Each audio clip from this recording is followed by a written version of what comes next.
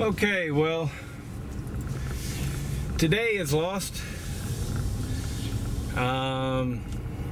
Started framing in the windows, was waiting on my help to get there, and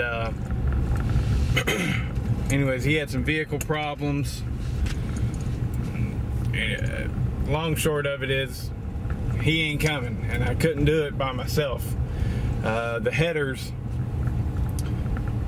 on that window, on two of the windows, are 10 feet long. I can't get them up there. I've only got two hands. So, anywho, so I'm gonna go and work on Baby Blue, and I figured I'd give you guys the rundown of why I'm getting rid of my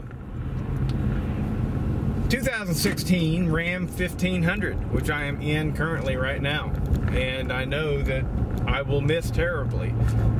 But anyways, so the deal is I've never actually purchased, until this, I've never actually purchased myself a brand new vehicle, and I always wanted to. I guess it was that midlife crisis type of thing. So I went ahead and I did it. And I purchased it.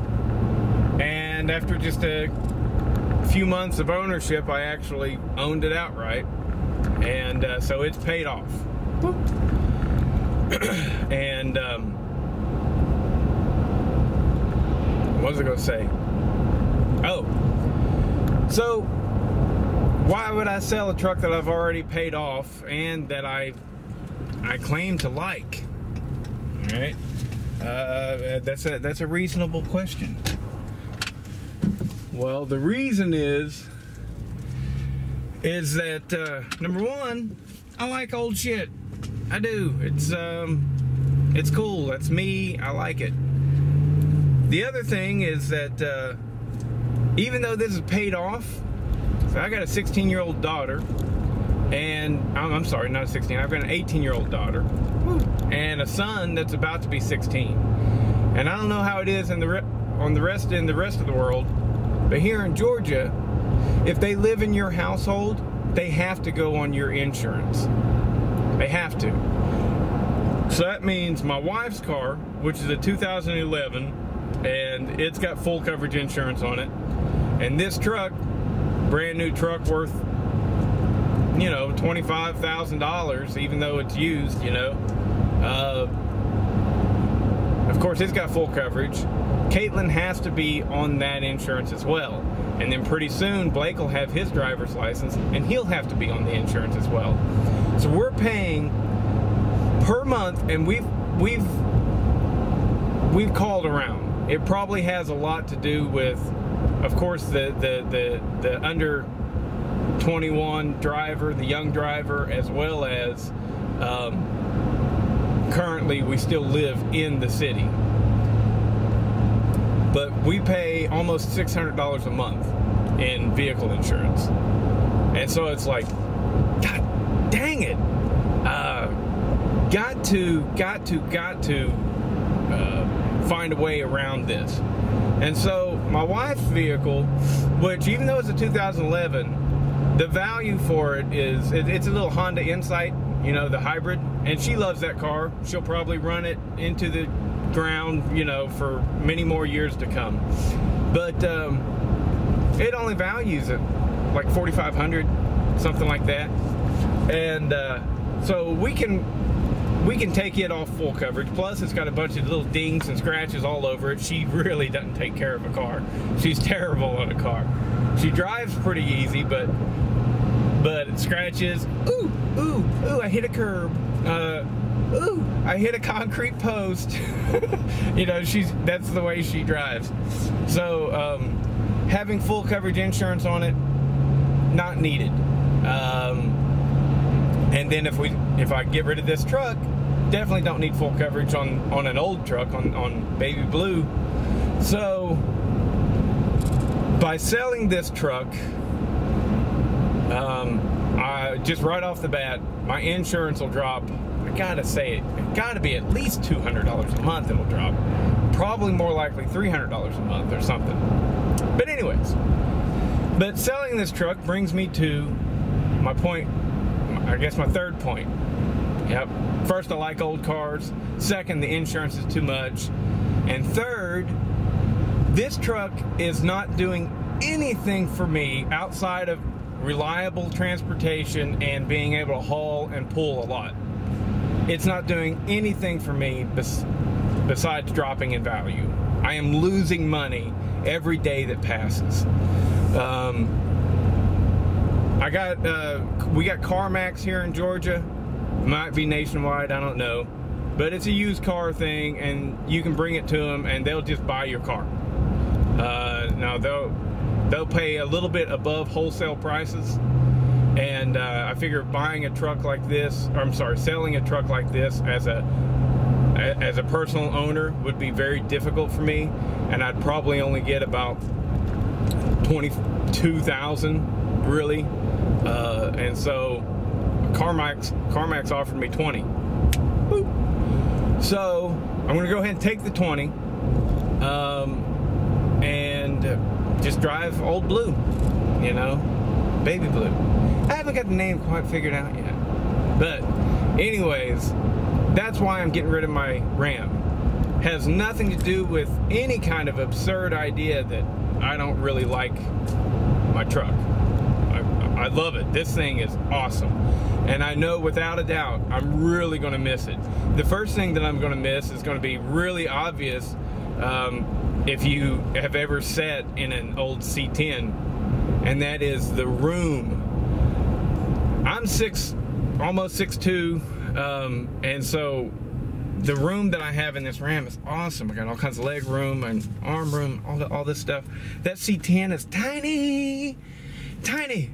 And I'm already seeing it. I'm gonna have to shorten that steering column. I'm gonna have to do something really, I wanna say fancy, but probably more like a hack to the seat to make the seat as thin as possible so I can be all the way back. So I'm gonna miss the room. Another thing I'm gonna miss is that this thing will tow 10,000 pounds. It's rare that I have to tow 10,000 pounds, but when I do, I can. And not gonna be able to do that with the C10. Just nope. Especially not with the drivetrain that's got in it right now. A little 6-cylinder and a 3 on the column. So I'm gonna miss that. The other thing is this Ram, I have hauled over 2,000 pounds multiple times in the bed of the truck. That C10 is probably not gonna do that. However, while I was buying a distributor yesterday for the C10, which by the way, it's running pretty damn good right now. I needed a new distributor. My brother Larry Dale was right. But while I was there, I was like, hey, did the C20 come with the coil springs, or were they just leaf springs only? Was that just a C10 thing? And so the guy got to look at it and it's like, yeah, we got coil springs for the C20, and here's heavy duty ones. And now I might have went overboard on it, but I went ahead and I bought the heavy duty C20 coil springs for the C10. So in theory, I think I should be able to, without much of a problem at all, once I get those springs on there, haul 1,500 pounds in the bed. Because the C20s was a 3/4 ton truck. 3/4 ton truck, that's 1,500 pounds. So a regular C20 is supposed to be able to haul 1,500 in the bed. And then I got the upgraded springs from that, so I should be good. But I'm kind of afraid. I think I went overkill because I'm kind of afraid my ride is going to be really bumpy and crappy. And then there's the fact that I've still got the C10 axle, so I can't put a real big load in it, because unless I swap out that it's just I think it's just a little Chevy 10-bolt rear end, so it won't hold 2,000 pounds. I'll bend the axles before, or bust the bearings, whatever, if I load it up too much.